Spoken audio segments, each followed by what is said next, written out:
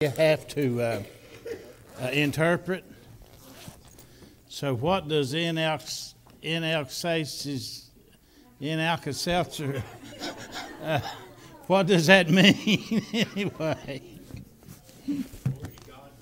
Oh, okay. Thank you. Can't stand it when a banjo plays in another tongue. I guess you have to be a musician. But you won't have to be a musician to listen to this. They was these three Baptist deacons. Are you ready, Miss Janice? Three Baptist deacons. They was at the Christmas dinner, and they all died. And now we don't believe Peter's at the gate, but well, play along with me, will you? So Peter was at the gate, and he said, well, I can't let you in unless you got something, to do with Christmas. The Christmas dinner, you died to Christmas dinner. You got to have something to do with Christmas. So one of those deacons reached in his pocket, and he had a cigarette lighter. And he said, I use this to light my candles. So he let him in. The other guy reached in his pocket, and he had his car keys. And he said, jingle bells. So they let him in. And this last one, he's feeling all around. He couldn't find nothing but his wife's sunglasses. And he said, here they are. And he said, now I can understand how that cigarette lighter but I can understand how those jingle bells, but man, your wife's sunglasses is just not going to get you in unless you can explain something. He said, oh, they're carols.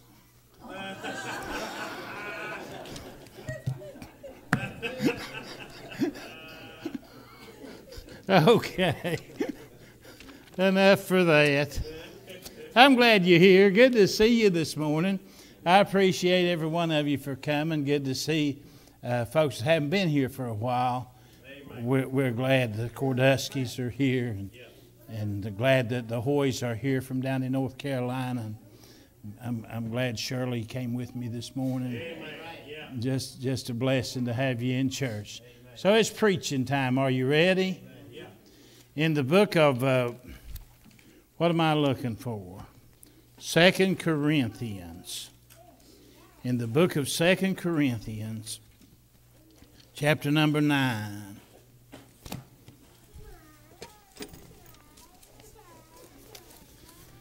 Boy, that scared me. I thought I'd left that at home. I'm almost 70, folks. 2 Corinthians chapter number 9. Let's look at verse number 10. We'll start there. Now he that ministereth seed to the sower both minister bread for your food, and multiply your seed sown, and increase the fruits of your righteousness, being enriched in everything to all bountifulness, which causeth through us thanksgiving to God, for the administration of this service not only supplieth the want of the saints, but is abundant also by many thanksgivings unto God. Whilst by the experiment of this ministration they glorify God for your professed subjection unto the gospel of Christ, and for your liberal distribution unto them and unto all men, and by their prayer for you. So far they've said, Paul's saying thank you for being a cheerful giver. Okay? By their prayer for you, which long after you, for the exceeding grace of God in you. We thank you for you being a cheerful giver. But look at verse number 15. Thanks be unto God for his unspeakable gift. Yeah. Would you agree with me this morning that the greatest Christmas gift that ever was given was when God gave his only begotten Son? Unspeakable gift. John chapter 3 verse 16 says, for God so loved the world that he gave his only begotten Son, that whosoever believeth in him should not perish, but have everlasting life. God sent not his Son into the world to condemn the world, but that the world through him might be saved. I want to preach today about the unspeakable gift of the Lord Jesus Christ. Heavenly Father, thank you this morning for a privilege to pray. Lord, we acknowledge, Father, that you own it all. And we thank you, Lord, that you've allowed us to breathe part of it. Father, to sustain our body and the food on our table. Lord, we thank you for your blessings on our life. Father, we, like Philip, we're unworthy, Lord. But God, you said for us to do it, and we're going to do it, Lord willing. I pray you'd give our listeners attentive ears, Father, that they could hear the gospel of the Lord Jesus Christ this morning. I pray in Jesus' name, amen. So I want to talk first of all about the motive of Christmas. The reason that God gave His only begotten Son. The perfect motive for the priceless gift is love. Now we desire to bestow our love on somebody that is worthy of our love, because they have done something for us. The nursery rhyme, Mary Had a Little Lamb, has a heretical verse for the last verse. It says the reason that the lamb loved Mary was because Mary loved the lamb. I don't know whether you remember that but what I'm saying is that we want to bestow our love on someone we deem worthy of our love. But this book teaches me that God commended His love toward us, and that while we were yet sinners, when we were unworthy of God loving us, He loved us. The love of God is just something that we could never be able to fathom. I don't believe that man could ever understand the love of God. I don't believe we could ever know it. It's unknowable by human means until the incarnation came. And then when we understand that God Himself wrapped Himself in human flesh and came down here, amen, to live among us, and we could behold His glory, and we could see what God is really like. No unsaved person that I've ever talked to knows what God is really like. Every one of them knows of a God that'll cause them to go to judgment one day. Every one of them thinks that they have a God that needs impressed. But I'm telling you, the greatest motive that every world knew was God loved me when I was unimpressible. No test of love greater than that you would lay down your life. I mean, what else could we do? We find all these faults with God, and everybody complaining about what God hasn't done and what He needs to do to satisfy them. But I'm telling you that God gave the greatest thing He could give when He gave His life.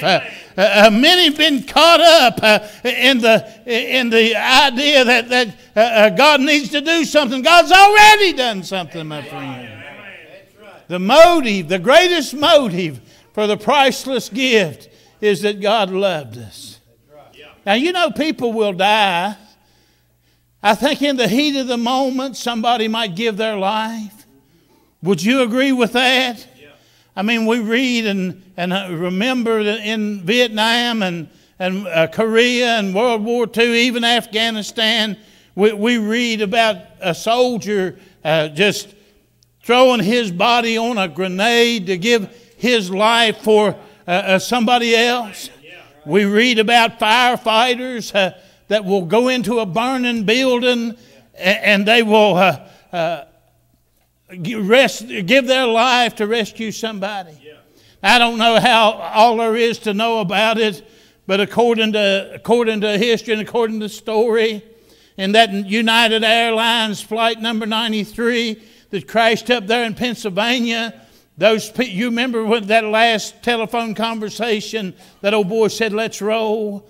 He said, "They're not going to take out our president. We're going to put this plane on the ground before they ever get to Washington." Now, what I'm saying is that's the heat of the moment thing. And I might do that. If somebody threw a grenade in here, I might fall on it to save this church. But I might go out that window. You understand what I'm talking about? If I got an opportunity to think, I guarantee you I'm going out that window. It's everybody for himself. And so when I'm talking about the motive of God, God knew what it was. It wasn't something he did in the heat of the moment, but it was something that was determined before the foundation of the world. God knew in Bethlehem's stable why he was there.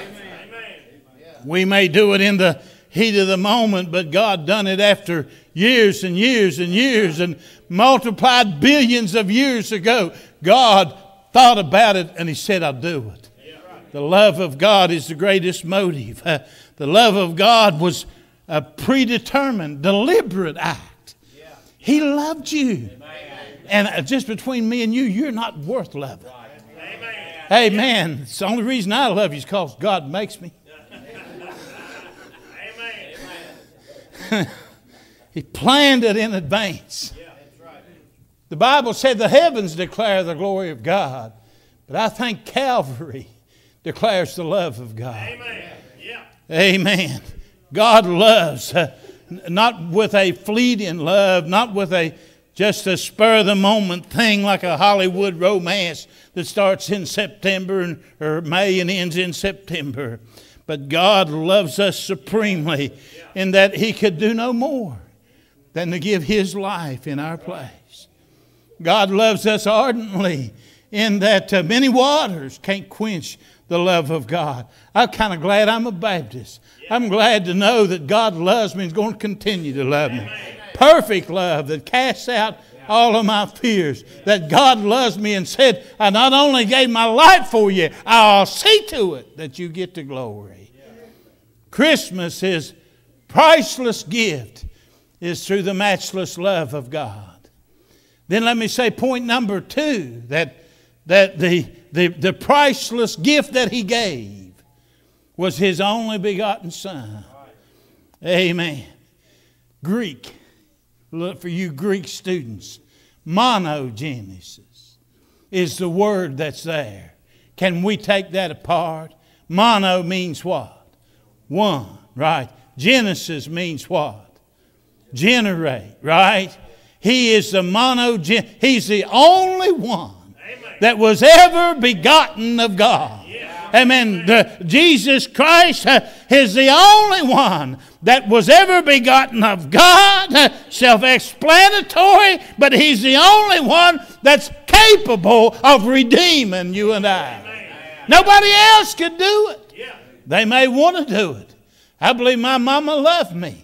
I believe my mama would have did it if she could. But she couldn't. It wasn't up to her. The only one that could work the work of redemption was the only begotten Son of God. The only one that can work the work of revelation is the only begotten Son of God. I'm talking about the priceless gift. I'm talking about when the Word was made flesh and dwelt among us. And the Bible said he exhibited a glory. In John chapter 1 and verse 14, the glory as of the only begotten of the Father. The only one that God ever generated. I cannot understand how God could love me more than he loved Jesus. Can you grasp that? Do you hear what this preacher just said? God loved you more than he loved Jesus. There are some things that I can understand. Romans chapter 8 verse 32, I cannot understand. It says that God spared not his only Son, but delivered him up for us all. He loved me more than he loved Jesus. I can't grasp that. I can understand why he didn't spare the angels that sinned. I don't have any problem with that. I can understand why he did not spare the antediluvian world, but washed them all away. I can understand why that God destroyed Sodom and Gomorrah for the wickedness of those cities. But I cannot understand how God would not spare his only begotten Son. His own Son, possessor of his own nature. Amen. He did not spare as an act of mercy, but he spared, but he gave as an act of duty. He inflicted upon Jesus Christ the punishment that I deserve. Boy, that makes me feel about that time. Do you understand wicked sinner? Now, I don't know where they are, but I'm sure there's one or two in here. Do you understand that God put on His only begotten Son the sins of your soul? All of your lying, stealing, cheating, adultery, murder, you name it, God put it all on Jesus just so that you could go to heaven. I'm talking about the gift of God. No wonder Paul said unspeakable gift. He died on that cross. He didn't die as a martyr. He didn't die as an example. He didn't die as a teacher, but He died as a substitute. God pulled me out and put Him in my place. And I should have been crucified, but God's only begotten Son. Well, glory. I mean, that ought to bring somebody out of their seat when you realize that God so loved you that He gave that priceless gift. He did not come to condemn the world, but He came to save the world. There was a lady in John chapter 8, and I use that kind of sparsely, a lady that was brought in, that was taken in the very act of adultery. Now, probably there was a man involved too. He wasn't brought. Just a woman was brought.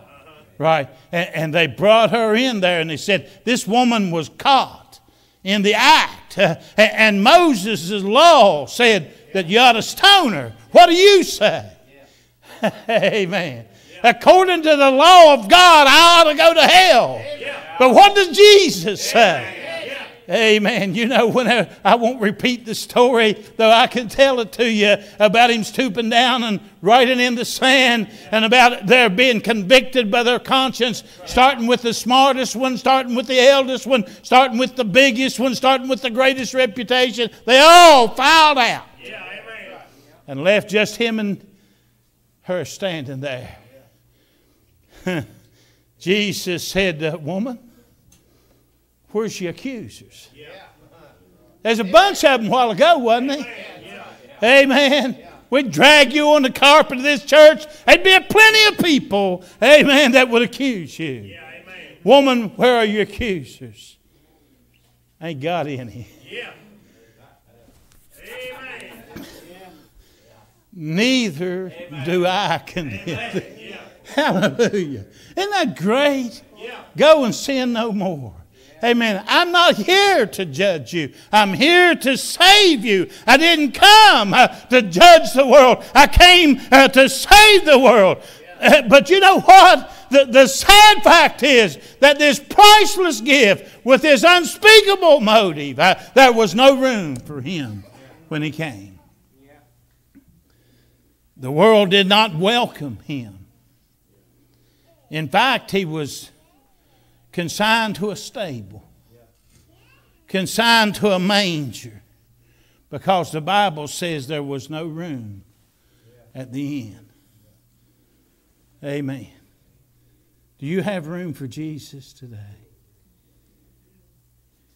It didn't necessarily say they hated him.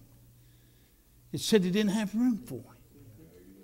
I mean, I got my Xbox, and I got my video games, and I got my Facebook, and I got all of these things that occupy Christmas. There is no room for Jesus.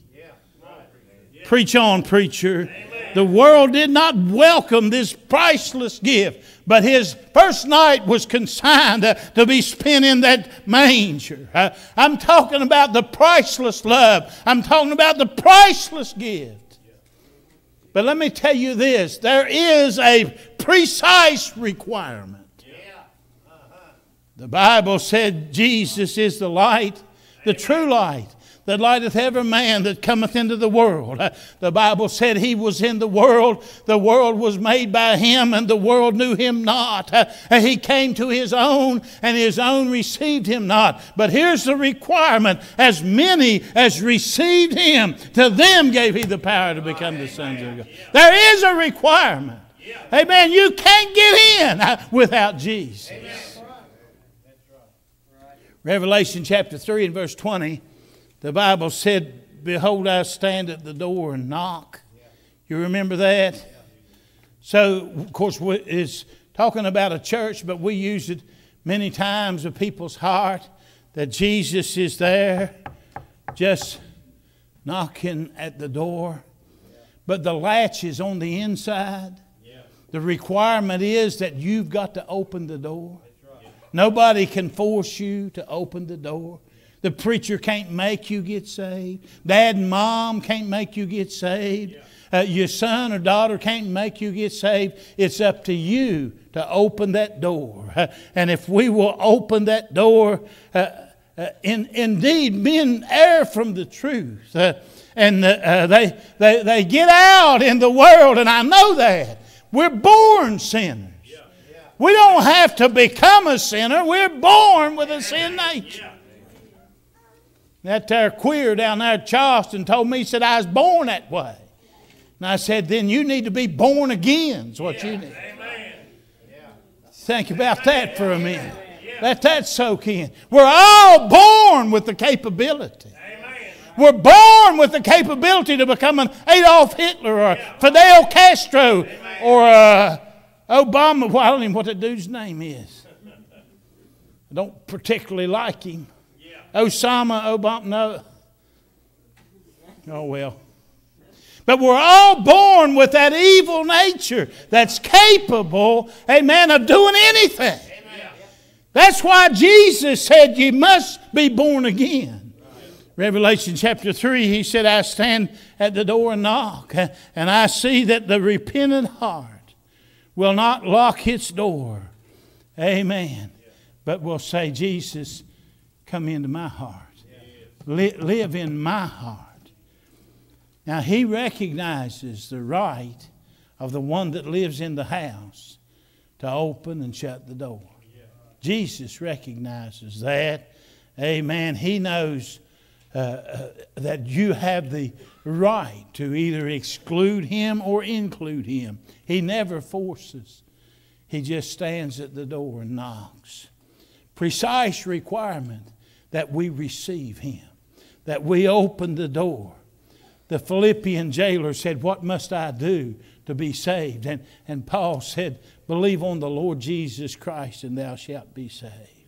Today, if you'd hear his voice, harden not your heart. There's another example that I don't think I've ever heard people preach about Jesus being at the door. How many of you, you can lift your hands on this, how many of you heard that Revelation 3:20, that Jesus stands at the door and knocks? Okay, turn with me to James chapter 5. James chapter 5. I'm saying there's another time that he stands at the door.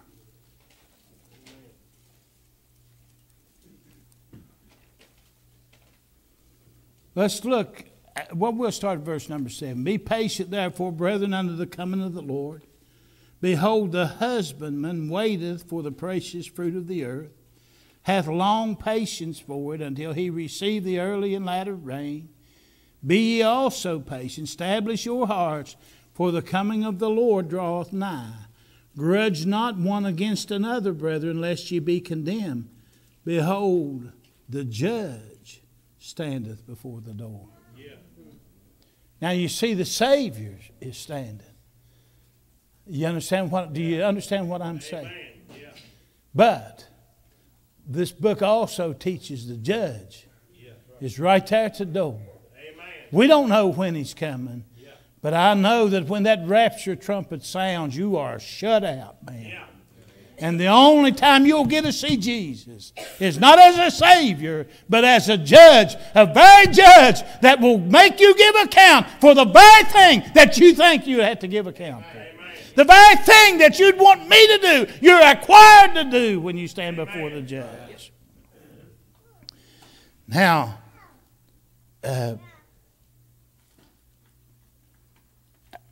how many of you got these Christmas emails from Best Buy and Sears and Wards and Pennies. And you know what they would say? The offer expires soon. Yeah. Amen. Now you've got an offer this morning of eternal life. God has opened the door of utterance to me to preach to you about this priceless motive, this priceless gift, this precise requirement. But I urge you now that you need to get on while they're getting on is good, because the offer will soon expire. Yeah, amen. Yeah. There used to be a group here years ago, probably close to 40 now, they called the Calvarymen. Yeah. And the Calvarymen, they had a cook. Was that his name? Conrad Cook. And he was instrumental. I don't know that he wrote it, probably didn't, but he's certainly instrumental in the ticket song. Yeah. And he was talking, about this train and said, if you've got a ticket, you can ride. Yeah. You ain't got no ticket, you can't ride. Yeah. Y'all, anybody remember that song? Amen. And he'd go down in the congregation and he'd say, you got a ticket, man? Yeah. You got a ticket, you can ride. Yeah. Philip, you're supposed to wake up and hold that ticket up. Yeah. Amen. I got a ticket. Amen. You got a ticket, man? Let me see your ticket. All right. You got a ticket? Don't be embarrassed about your ticket. If you've got a ticket, say, here, Mr. Conductor, I got a ticket. Hold it up. I've got a ticket to glory. I'm saying today, you ain't got no ticket. You can't ride. Amen. I hear that train a-coming. It's coming round the curve. Puffing and a huffing and a straining. Every nerve get on board. Well, that's another day. There is a priceless love. There is a priceless gift. There is a precise requirement. And then let me close with this. There is a promised reward. Amen. Our labor is not in vain. You think, man, you drove up Witcher Creek for 30-some years. You preached to the same people. Some of them would listen. Some of them wouldn't listen. And you think you just wait. Our labor is not in vain. God opens the door. And whatever God opens, you use that opportunity that you have. He's entrusted us with the care of the gospel to go tell other people that Jesus saves. There are opportunities. We may be the one that plants. We may be the one that waters. We may be the one that has a harvest time. But God will never forget your labor of love. And one day you'll be rewarded. Amen. If you see something needs done, do it. Amen. We will be rewarded according to our labor, not our criticism. If we wanted to find somebody that could point out things that needed to be done, hey man, everybody here can point them out. Miss that place right there. Amen. If it had been me, I'd have done it this way. Well, why don't you do it? Amen. Am I mean? I appreciate Brother Richie. Just about every Sunday, you'll see him out there sweeping on that sidewalk. You ever notice it? Amen. Nobody pays any attention, but the Lord pays attention. Amen. He wants, when people come in here, He wants the church building to look good. Amen. Amen. Thank you. Are you getting? I'm saying there is a promised reward. Well, we need somebody to be in the Christmas play. A whole lot of lines to memorize. Old Bill says, I'll do it. Yeah, amen. You understand? Are you listening to me? Yeah. God sees all that stuff. You think, hey, nobody knows, but God knows. Amen. And God promised that our labor will not be in vain. We will be rewarded. If you see something that needs done, you do it. Do you know that even crippled people can plant gardens? Yeah. It's the seed that produces. Right. One day in heaven, Revelation chapter 22, verse 12. One day in heaven, rewards are going to go around. And if I read my Bible right, there'll be some people at the head of the line that'll be said, hey, you're in the wrong place. Yeah. You get back yonder. Yeah. Some of you people that elbow and push your way to the front and are going to have your way regardless, you'll go to the back of the line. Yeah. Right. Amen. Amen. Abraham said, Lot, take your choice. I'll take what's left. Do you know there are preachers that wouldn't spit on Esta Baptist Church? Their nose is so high, man, they couldn't come up one of these hollers in West Virginia. If they couldn't have something in New York City, they don't want nothing. Amen. And that works on lower scales too. I mean, there are people that says you need to be out in the valley. You up a collar, ain't nobody going to come up there. Ain't no good thing going to come out of Nazareth. I mean, no good thing going to come out of Dry Branch. But your labor is not in vain. That's right. Amen. You just keep on. Amen. Well, the first job I had in the coal mines was a rock breaker on a pan line. 32 inches of sand rock right in the middle of the coal seam. Coal miners know what I'm talking about. They would drop one of them babies down in that pan line about as big as a Volkswagen. And it was my job to make it little dinner bucket sized. Amen. And you know what I'd do? I'd take that 16-pound hammer and I'd hit that baby and it'd laugh at me. And I'd hit it and it'd laugh at me. And I'd hit it and it'd laugh at me. And I'd hit it and it'd laugh at me. And I'd hit it and it'd laugh at me. Am I telling it right, boys? I'd hit it and I'd say, I want Adobe this. But I didn't even know how to Adobe one. But directly, I'd see a crack in that baby. Yeah. Amen. So I just kept on pounding. Yeah. And kept on pounding. And kept on pounding. Yeah. I'd go home. My wife would meet me at the car, and she'd carry my dinner bucket. Amen. And I'd get over the steps of that trailer. And if I'm lying, I'm flying. I'd get over there to the steps of that trailer, and I was so sore I couldn't go up. Frontwards. I'd get up. And then you sorry sucker says preacher needs to work for a living. I know about working for a living. Amen. And I'd go to bed and I'd lay there in the bed. My wife say all night long I'd go, But you know what? The rock got broke. Yeah. Amen. It didn't want to. Yeah. But it did. Yeah. And I'm telling you that you just hang in there. Wherever you are and whatever corner God's placed you, you just try to brighten that corner. And one of these days, the sky's going to break open. Amen. Yeah. And He's going to come get us. Yeah. Amen. And the reward is sure. Amen. So I'm saying we got a priceless gift. We got an unspeakable motive. We've got a precise requirement. And then we've got a promised reward. Amen. Won't you come and go along? We're going to sing the sweetest song ever played on the harp. Let's bow for prayer.